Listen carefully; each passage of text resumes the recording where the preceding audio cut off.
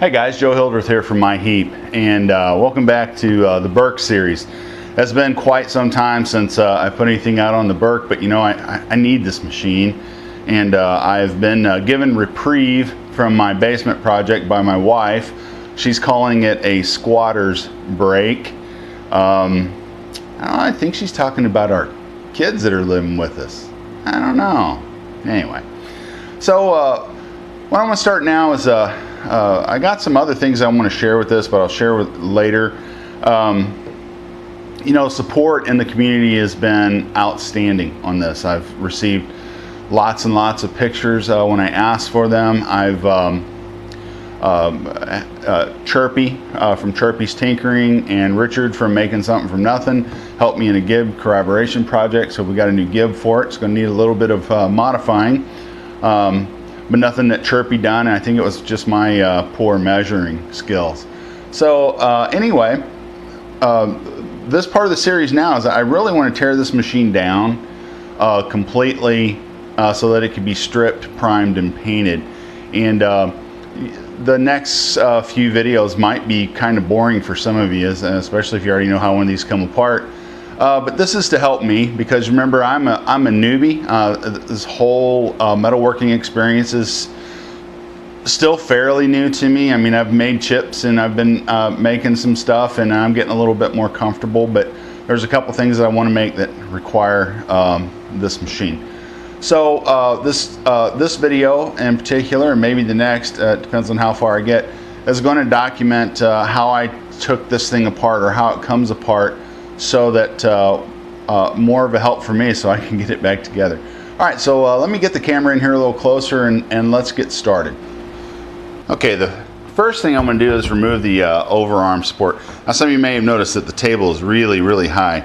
It's because the screw that raises and lowers the knees goes through the base, and I wanted it up where it would clear this bench top, or this door top that I've got it sitting on. So anyway, to remove the overarm, there should normally be 2 bolts here that just clamp the overarm in position. Mine are missing, so I would assume you just take those out, then this comes out. Let me point out something here. Later when I go to strip and clean this part, you'll see there's a set screw that holds the overarm casting to the shaft, and there's a set screw here, and you can see the center here. This is probably, maybe you can see it, the center here. This has probably just been ground hardened steel. It's pretty blunt. I probably might replace that. So anyway, I'm just going to pull this right out of the casting, out of the column.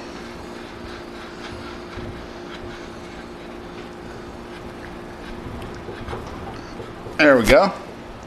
And set it off to the side. That's pretty dirty too. Okay, let me reposition the camera and we'll start on the next bit. Okay, the next thing I think I'd want to logically take apart would be the drive mechanism. Now, normally this plate is bolted here. You have a telescoping drive arm that connects to this pulley and then runs up to this yoke. Okay, so now this was off when I got it, but there are a couple pins here. It looks like they were probably pinned together with. Those actually kind of look like, yeah, they're just roll pins. All right, so I would take that off, and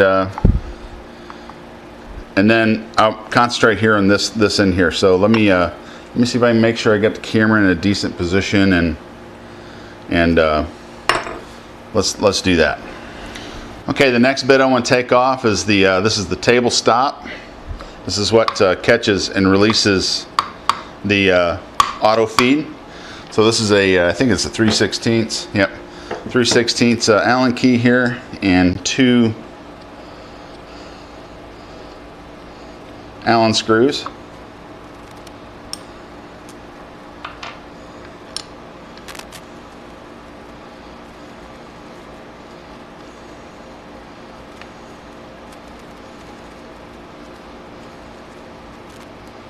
Okay, now I'm going to pause the camera. I'm going to put the Allen screws back into the table just so that I know where they come from and I don't misplace them.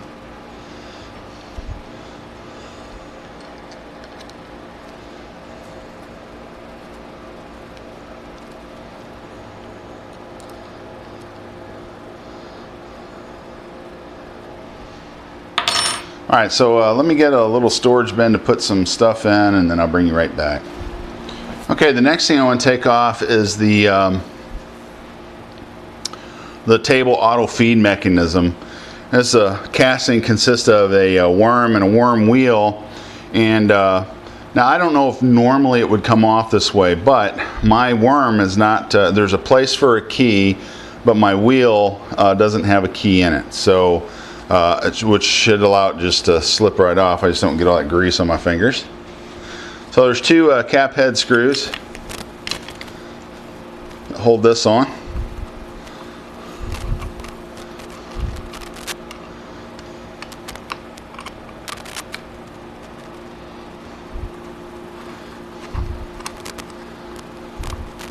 Okay, and sure enough, okay, now that I see that, there is a Allen set screw on the worm. I don't know if I can see that. Yeah, there's an Allen, there's a set screw on the worm. There's a key in the worm and a place on the shaft for the key. Now I'm just going to put this here in with a table feed in my table feed bucket, and again I'm just going to put these back into the table casting so I know where they're at.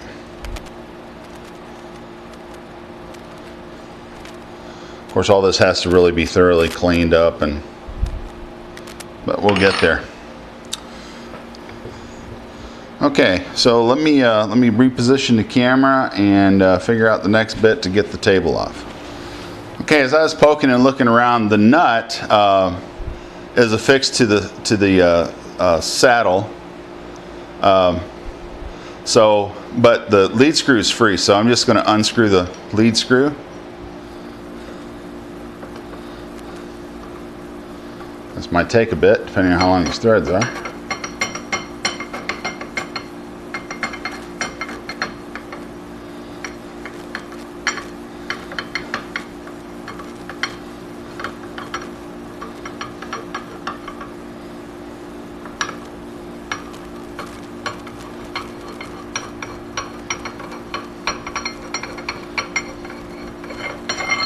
Okay, so the lead screw's out, and I think I can just slide the table off. So let me slide it off from the other side here.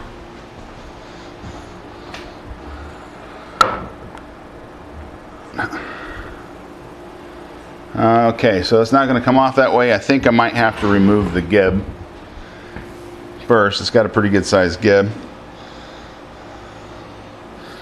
I'm not sure what size this is.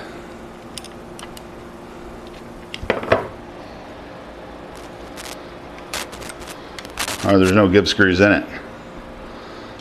Okay, so I think I would at this point pull the gib screws, pull the gib out, and it's a regular flat gib, tapered, not tapered lengthwise, just the tops are tapered. So now I think I should be able to, yeah. All right, so there's the table is off. Alright, so let me reposition the camera and we'll do the next bit. Okay, so the next thing I want to do is take the saddle off. And remember, we have this gib, and there's just two nuts that hold this on. This is the gib that Chirpy made. Chirpy, thank you. You done a great job on it, man. Alright, two nuts.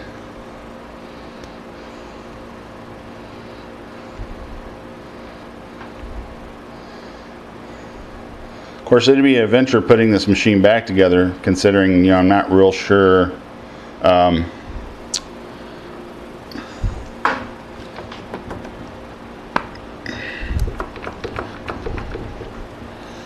I tell you what, let me come back to that. All right, so let me bring you in over here at the other side so you can see what we got over here. Okay, so on this side of the saddle we have the nut that drives the saddle with its screw, and it's held on with two Allen headed bolts.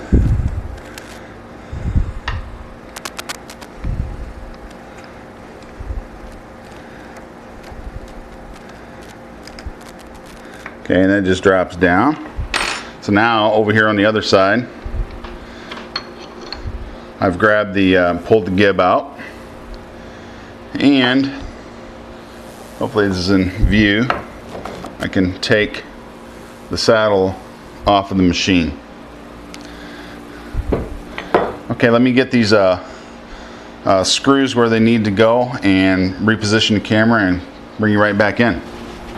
Okay, the next thing I'm going to disassemble is the feed screw assembly for the saddle.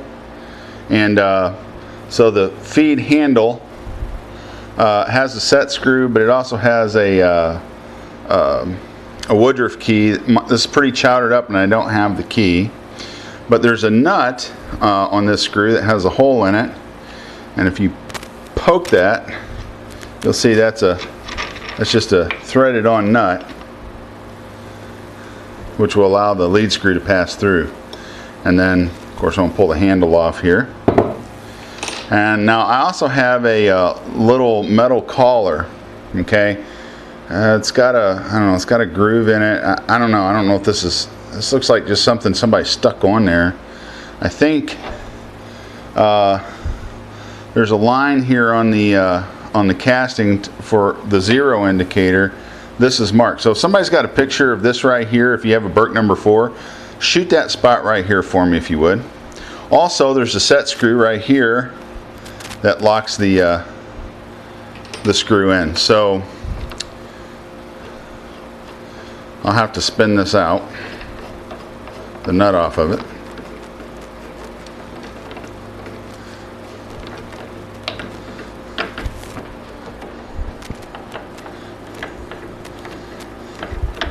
A left-handed thread, looks like 10 TPI.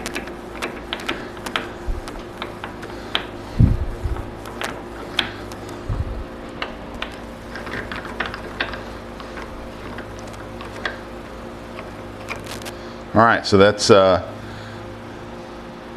there's the nut off of the screw and backing the screw out. So I'm just going to put this nut back on, just so all these bits and pieces are together. You know how that goes. This stuff is pretty dirty. Just thread the nut back on there.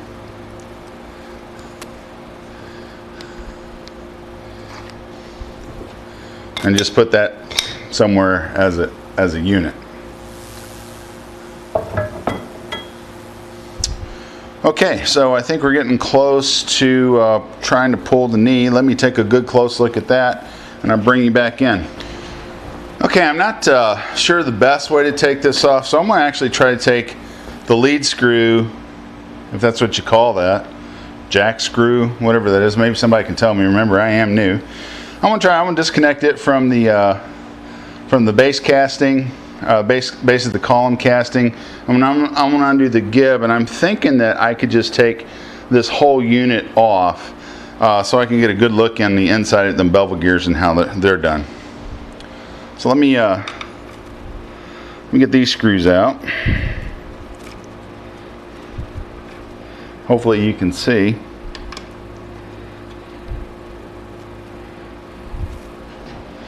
I'm going to keep my fingers out of the way.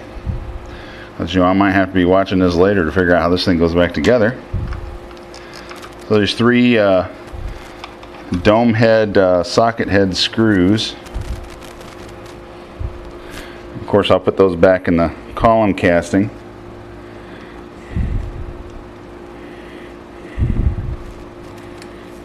Okay, that's those. So that, in theory, should be loose. I'll take out my gib screws. These are 9/16 heads. So once I make them 3/8 maybe, something like that. I'll take out the top and the bottom one so it's manageable. I don't know how bad my hands are in the way.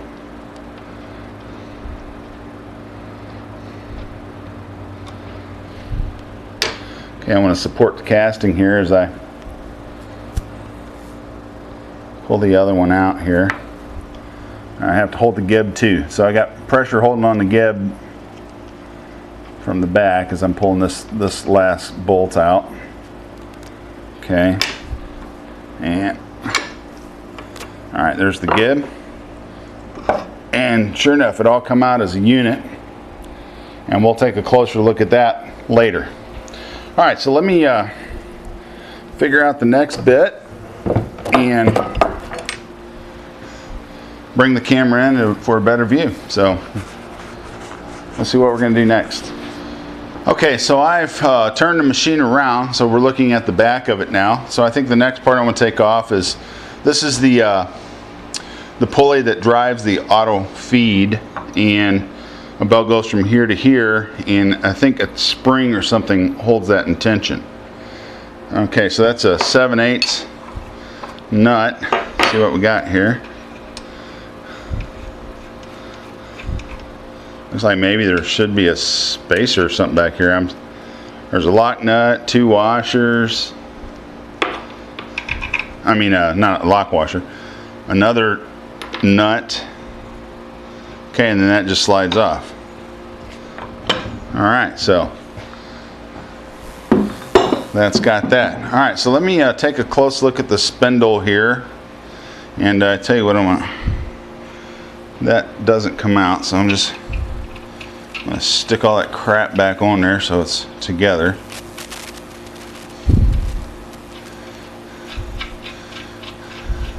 And I think probably what it needs is just a spacer. There's probably a spacer or something that goes there rather than all that crap, and maybe a couple lock nuts. So I'll have to take a look at some of the exploded diagrams and see what we got going on. All right, so let me pause the camera and take a good look at the spindle and see if figure out how it comes out. So I'll bring you back in a bit. Okay, so the next bit is the spindle.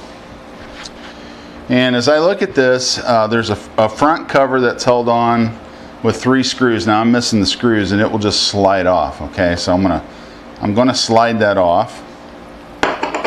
And there's a set screw that should hold the pulley. This has been backed off already. It's already loose, but I'm gonna back it off some more because I'm not the one that loosened that up. So I'm just gonna make sure this is good and loose. I think this is a B-size pulley. It's bigger than pretty much anything I've kind of goofed around with. Matter of fact, I'm just going to pull that out.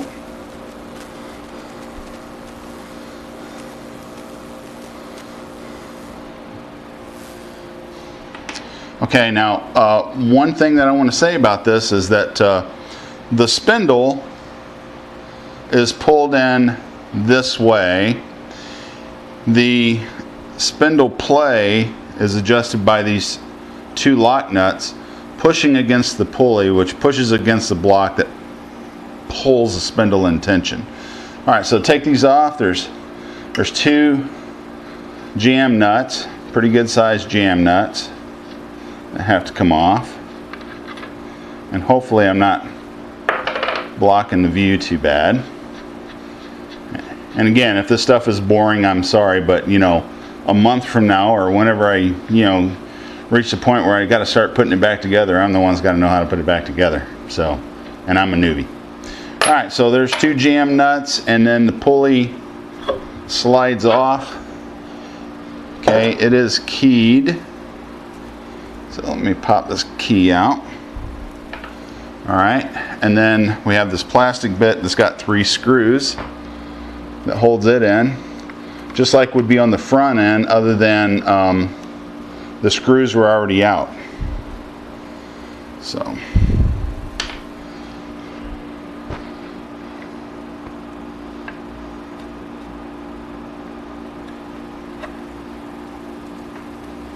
that one's a little stiff. This whole thing needs a good cleaning. And another one over here. Hopefully I'm not got my head in the way.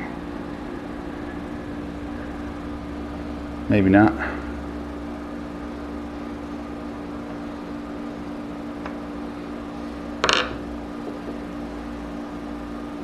All right, and then this plastic cover comes off, and then there's also a steel. Let's see if I can grab that. See, I just pulled out with the bearing. That's packed full of grease. Let me set this back off over here to the side. All right, the spindle then will slide out the front. Let me go ahead and grab this bearing. Well, it's a nasty dog. Okay, the other bearing is coming out with the front of the spindle. Now, here is where it's going to prove interesting, because I got to get this pulley to slide. Okay, so I'm gonna clean this up here a little bit so that maybe I can get this pulley to shaft. You guys don't need, pulley to slide along the shaft a little bit. You guys don't really need to see that, so I'll bring you back in when I have it loose where I can pull it out. Okay, so I polished up the shaft a little bit. There were a couple set screw burrs, so this now slides along here, which should allow me to pull the spindle out. And there it went. Okay, so the spindle is now out of the machine. I'll have to take a look at it after a while when we get to that part. For right now, we'll just set it back off here to the side, and maybe we won't get grease all over the place, or maybe we will, I don't know. All right, so let me wipe off some of the excess grease, and I'll bring you back in. Okay, so everything is stripped off of the column now. I mean, there's a few miscellaneous screws stuck in there because I don't want to misplace them. The only thing left that I see are 4 bolts that hold the base to the chip pan or drip pan, or the column to the drip pan or chip pan. 1 bolt, by the way, was missing. These are 3/4 inch, and I've loosened these up.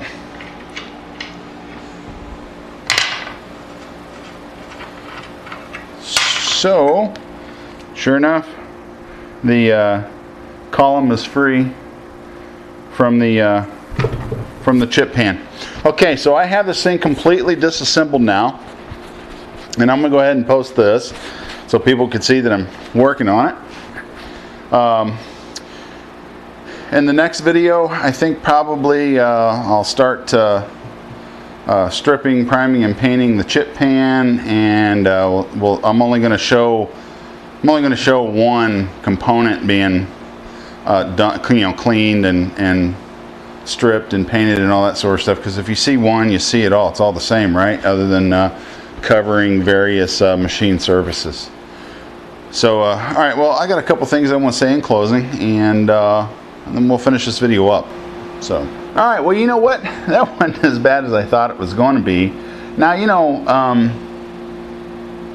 I got this thing. It was mostly, I mean, it was sort of in parts. You know, there were parts, and some I've assembled trying to figure out how it goes back together and that sort of stuff. But I've taken apart what I have. Now, you more experienced Burke owners, if you notice something really odd or weird about my machine or something like that, shoot me an email, either to xavier@gtech.com. You can find that on my About link on my YouTube page, or you can go to my website, myheap.com, and click contact, and you can email me there too. So I guess that's about it. Like I said, I appreciate you guys hanging out with me, and especially the patience for the people that have been wanting to see this project get going. People like Peter from PGS, I know he's been looking forward to it, as were a couple of other people. So hopefully, since I am on, see, what did my wife call that? Squatters leave, squatters vacation, something like that. You know, I think she's talking about my kids.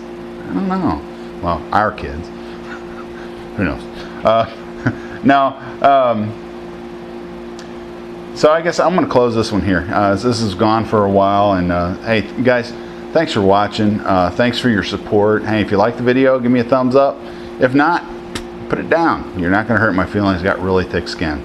Okay, but if they entertain you, please consider liking, subscribing, and sharing. Okay, and other than that, have a blessed day.